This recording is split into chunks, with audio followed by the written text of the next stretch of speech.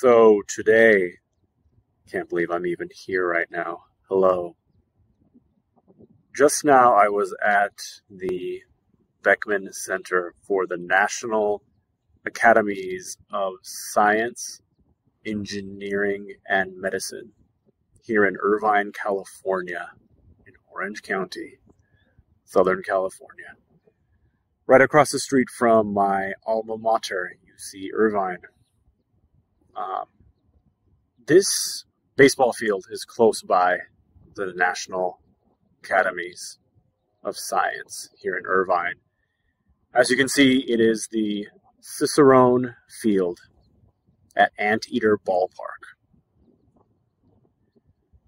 The late, great Dr. Ralph J. Cicerone, he was the chancellor of UC Irvine when I was graduating from here 20 years ago.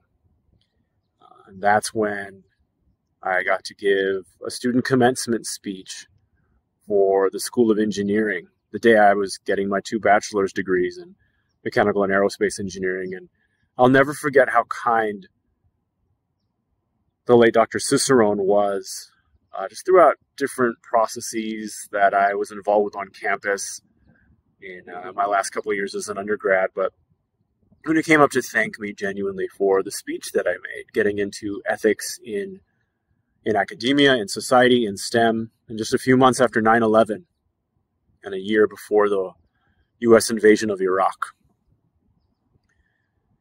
I remember being told I couldn't be too political in that speech. Conservatives and liberals would be in the audience, the graduation, and on stage behind me, administration and faculty. But, I told folks I got to get my message across. And so it was of even more value for me and my family to get praise, particularly from the late Ralph J. Cicerone. And I kept him up to date, over the next couple of years about different shifts in my life, and family, and crisis, and then as an artist. Fortunately, he passed away in 2016. And I didn't get a chance to share with him my life in the time since, particularly after the election of 2016 here in the United States. The increase of so much progressive social justice activism, including in the sciences and in STEM. And that would have me reconnect more fully with STEM and with different parts of, interdisciplinary and intersectional approaches in life.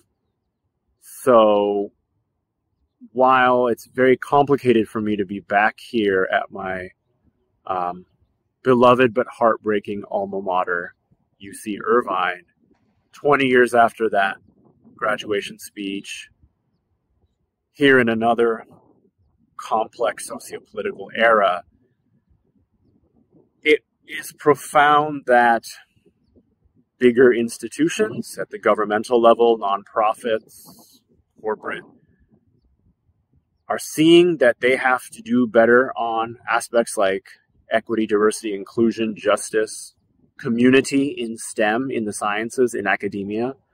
Hence the conference that I just attended, Reimagining Science Communication by the National Academies of Science, Engineering, and Medicine. I'll still have to kind of process my thoughts and feelings on all of that, just ended. And the fact that, again, I'm standing here at this place I love so much, not just this ballpark, this university, but one where a lot of very painful emotions are hitting me. Because a few months after, telling folks my trauma from the 2019 UC Irvine Engineering Hall of Fame induction ceremony of mine, and in the years since, I still have yet to get a proper response from the administration of this university and of the whole University of California System Board of Regents. Things I talked about in my film Just Tell Us. So, yeah. But right now, in this moment, I just want to smile and think of my late dear friend, somebody who inspired a lot of folks, Ralph J. Cicerone, Cicerone Field, Anteater Ballpark by UC University of California at Irvine. And just up the road, you know, you were there with me today in trying to fight for better futures, you know, for different communities, for the world. So we'll see. We'll see.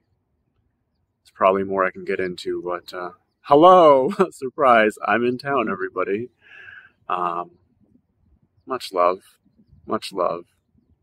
So many people are hurting, especially now, here in June 2022, not just stateside, but globally.